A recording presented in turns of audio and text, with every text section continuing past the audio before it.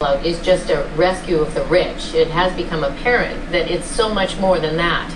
There are global implications to this financial crisis, and while the experts are still cautioning you not to panic, it is clear that the crisis is already having a considerable impact on your own financial health.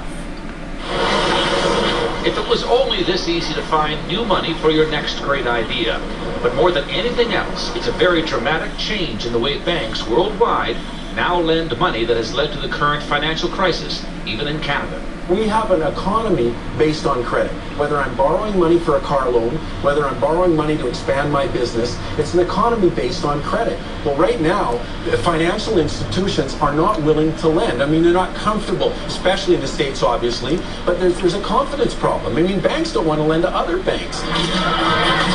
Money's been so cheap in recent years, with record low interest rates and a housing market that seem to only go up, it is perhaps not surprising Canadians kept piling up debt, some dangerously so. Who knows how much debt is floating with that yacht back there? In this economic crisis, for Canadians at least, those who are heavily in debt should be very worried. But most Canadians who are not over their heads in debt should be okay.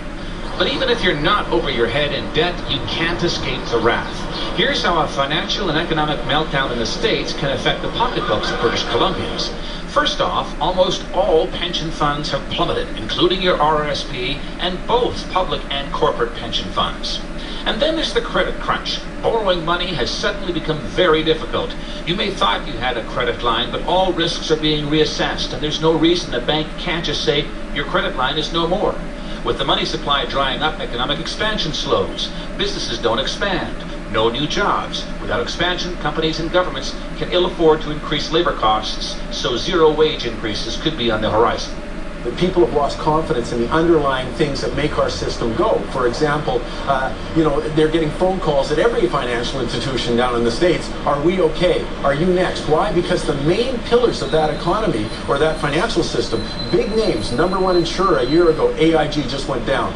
Fannie Mae, Freddie Mac, the biggest mortgage lenders, Bear Stearns, Lehman Brothers, Merrill Lynch now taken over by Bank of America. These aren't small players. These are the pillars of their financial system. No wonder it's eroded confidence in that very system.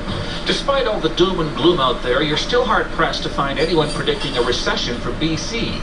A definite and dramatic slowdown for sure, but recession, no. Of course, those predictions could change quickly. Stock markets have proven that.